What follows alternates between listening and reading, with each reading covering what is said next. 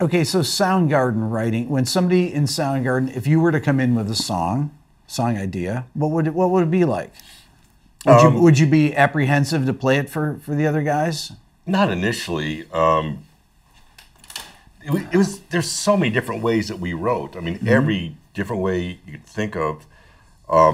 Would there be demos of songs? Not initially. Later on. Yeah, I mean, Chris and Hero had a 4-track reel-to-reel, and Chris would, you know, he wasn't as prolific then, but he would record a whole song and play it for us. I think in our initial, for our first few years, or maybe was 3 or 4 songs that he wrote that were part of our set. Most of the writing was done usually with Hero introducing a bass riff, and Hero didn't play guitar, so we'd have this cool bass riff, and Chris is drumming, so that's their living situation, bass and drums. And I'd come in and come up with guitar parts, and usually that would involve just watching Hero, and then I'd kind of do something arpeggiated, and we try to come up with the dynamics based around the guitar. There's the bass and drums, so I'll do this over that bass riff like 8 times, and then I'll do something else over that same bass riff, and then that would guide the vocals. And then Chris would say, "I got lyrics that would fit that." Run down to his bedroom, come back up, some lyrics he had written. He would just sit there and sketch out lyrics and and he thinks rhythmically this will fit with what's going on here, and dynamically it'll fit. So then Hero will write a change. You know, it's like, why don't we do this over here after we do that? So it was weird. We'd stack things. We'd say, I'll do this, I'll break up this bass riff, and I'll do this guitar part for this. The vocals come in, and I'll step back and play another part, you know, and then we'll all change together, you know, something like that. And that would depend on whether I initiated a riff or if Hero initiated a riff. And because Chris is playing drums, he couldn't just go, here's this thing. So he would come with a cassette, you know, something he made on the reel-to-reel, and he was playing guitar and drums, and he'd sing, and he'd play that for us and say, okay, cool. Now he'd have to get another guitar and sit down with us and show us what he's doing. Then he goes back behind the drums. So how then does Matt come into the picture then, and Chris go to being guitar player, singer? So we realized that it's very difficult for him to play drums and sing. Your Hero played bass, which was an easier deal, but Chris started singing more because he had lyrics. He'd say, I got lyrics that'll fit this idea. And sometimes there's a debate there, you know, like Hero would say, you know, I want to write lyrics for this, it's my riff, I have these lyrical ideas that I'm thinking, okay. And then Chris, and if that wasn't the case, if Hero just had a riff and it was developing by me adding guitar, Chris would say, I do have lyrics that'll fit that. And that's kind of how that worked. He starts singing more because he's introducing lyrics. And you have like the archetypal front man. And we didn't know that because he's behind us. So you didn't even realize this. Hiding in plain sight. He's behind. Yeah, we're not thinking that. He's behind the drums. This guy is just, so it's all there. So, you know. Well, that's what's weird. And a vocalist, wow. Because a year or two before that. I can't even imagine this. Well, that's How did you guys not realize that? Well, we did know that because we were playing in that stupid cover band and he was singing. So we were playing bass, and I'm looking at the back of the guy, you know, and Chris is singing. But he was a drummer, but he wanted to try singing, so he's singing these Doors songs, and that was that cover band, right? My God. So now we're doing our own thing, and he's back to his main instrument, which is drumming. Yeah. And so that's how we see him. We're writing. I would love to hear Chris Cornell singing drummers. Song. I mean, I know, I can't even imagine. Yeah, Dave Grohl, Frank Zappa. Singing drummers have a hard time. You know what I mean? It takes a little. You got to work a little extra hard to get people to take you seriously. If you're there's so many great frontmen that started off as drummers. So I saw the show at which you introduced Scott Sundquist as the new drummer. You played part of the set with Chris. Is it Guerrilla Gardens? You played part of the show with Chris. You played part of the show with Chris on drums, and then you announced we're going to introduce our new drummer. And Scott took the drums. Chris stepped out front. Did you step out front then without a guitar and just correct, sang? Yeah, he didn't start playing guitar in Soundgarden for a little bit. Okay, so when he would sing, did it then occur to you then, or watching them? Oh my God, this guy's an amazing frontman. Well, I knew he could sing, and I knew he could be a frontman because of that dopey cover band, but we're writing, and Chris is writing as a drummer with Hero. and then with me. So that's the value we see there. Yeah. It's that the three of us playing instrumentally. It's like, and we're writing things in weird time signatures.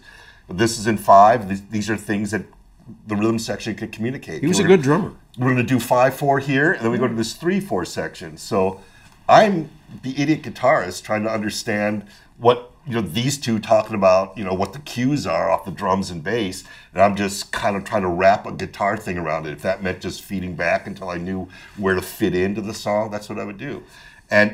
But so that's how we see Chris's value. He is helping us put these songs together as the drummer, and we're writing things in weird time signatures that he can understand and interpret and work with Hero on that, or work with me on that. When Matt was in the band then, when he joins the band, and Chris brings in a song that's in an odd time, would he ever sit down to the drums and say, hey, why don't you play something like this, or would Matt just play?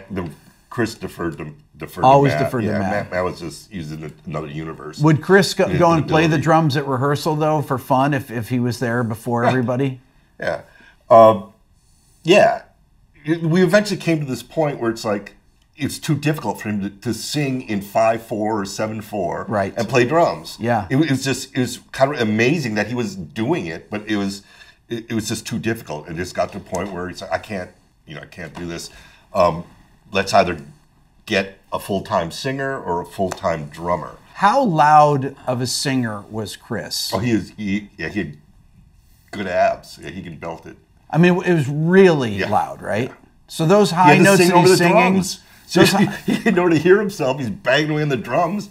Boom! He had a powerful, big voice. Okay, and Kurt, he was totally loud, and just really intense. That was part of the appeal. He was just really intense and loud, and he meant every note.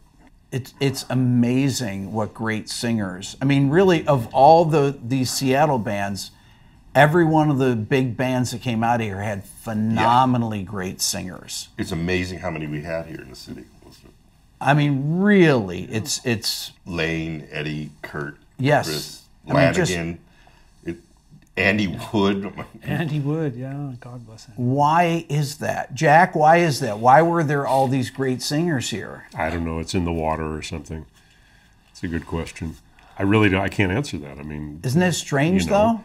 It is, because as a studio rat for many, many years, and also playing in bands for many, many years, I mean, the one thing that sets a good, a noteworthy demo apart for me when I get it is, is there a good singer, or is it an average indie rock singer? Right. Because there's a lot of bands with great music, great, lyrics, good sound, but the lyrics, the singing is kind of an afterthought. It's like, well, someone in the band needs to sing. Who's it going to be? Well, I guess I'll do it. Someone volunteers, and the singing's always kind of like, well, we did it because someone has to do it, and it's always a pleasant surprise when that someone suddenly discovers. I mean, this is astounding singing. Yeah, from but most all of these different bands, but most all of these big bands, they didn't all start out amazing right from the get-go. Though. Okay, Kurt had a really hard time singing and playing at the same time when they started. The first couple Nirvana shows, he was kind of mumbly because he was writing these songs, and it took him a couple cycles of songwriting to figure out that he had to simplify his strumming in order to be able to sing more strongly. I personally went through the same thing myself, and Chris Cornell realized that I can't be a drummer and do this. I mean, Chris, when he started, was kind of screamy. The early Soundgarden is very screamy, and his voice is very raw. And it's a little bit he did that kind of, and it took. He suddenly sort of went, wait a minute, I can control it. So all of these singers you mentioned, they didn't just fall out of the chute as amazing singers. They had to sort of find it and develop it, and you can hear it if you listen to. What's that song on Screaming Life? Something Wheel.